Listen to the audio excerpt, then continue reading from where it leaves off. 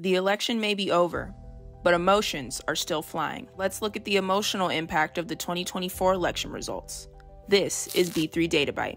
Let's dive in. Social sentiment was a mixed bag, 44% negative and 24% positive, with negative sentiment peaking on November 9th. So which feelings have been on America's heart? It might not be as simple as you think.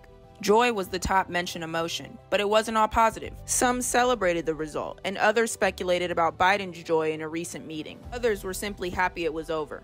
Anger and sadness were tied for second.